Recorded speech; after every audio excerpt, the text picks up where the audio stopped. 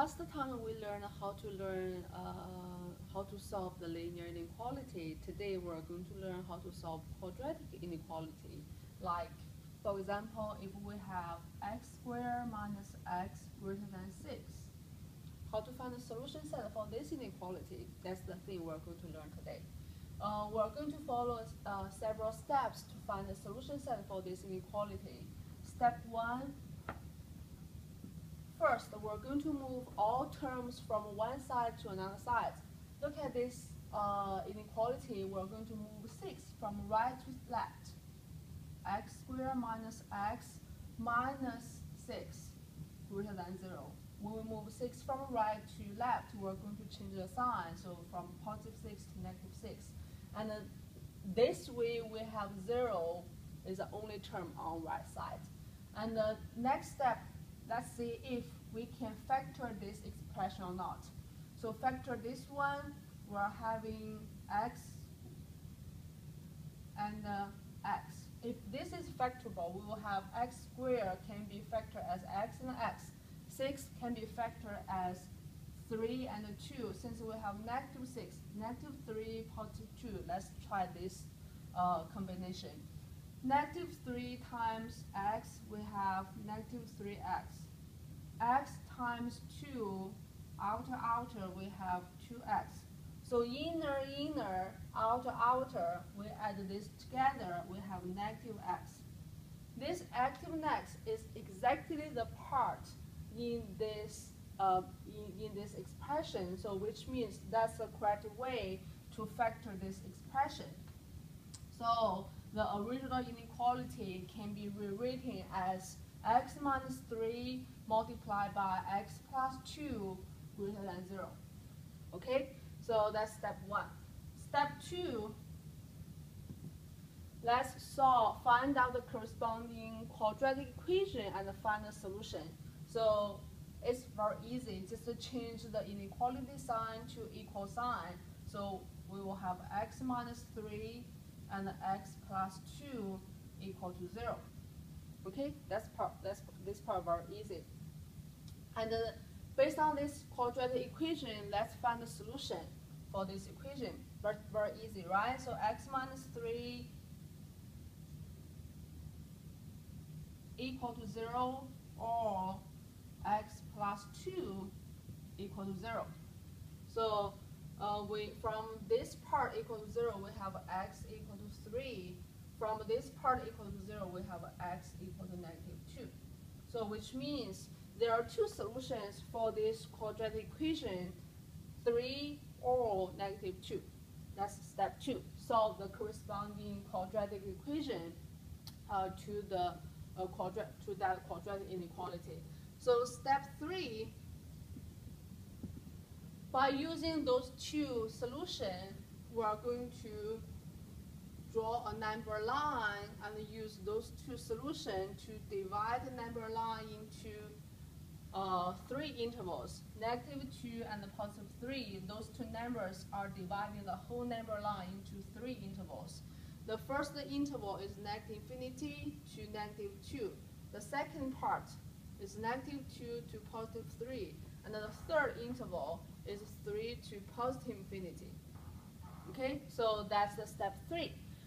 Using the solution from the corresponding equation to divide the whole number line into a couple of intervals. So step 4,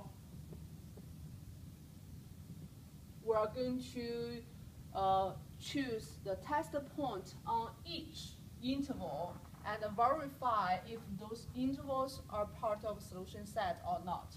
So now let's test the point and verify.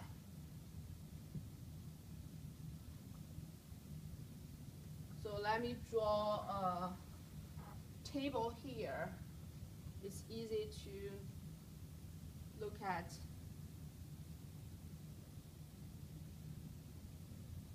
Okay, so here we will have 3 intervals. The interval negative infinity to negative 2. The second interval negative 2 to 3. And the third interval will be 3 to positive negative infinity. So we will have 3 intervals here. And that's intervals. Then we're going to choose the test point from each interval. So now let's choose negative 3 from the first interval. And the last step is verify. Okay, how to verify? We just plug in the test point back into the original inequality. So here, negative 3 plug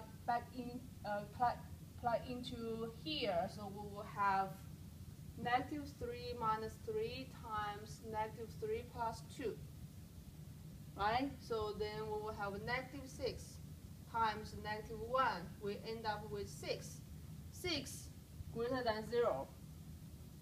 And we want the inequality sign is greater than. So then here we will have 6 greater than 0. Okay? So then the second, which means this is the part of the solution set. Then the second interval, we have test point as 0. 0 is between negative 2 and 3.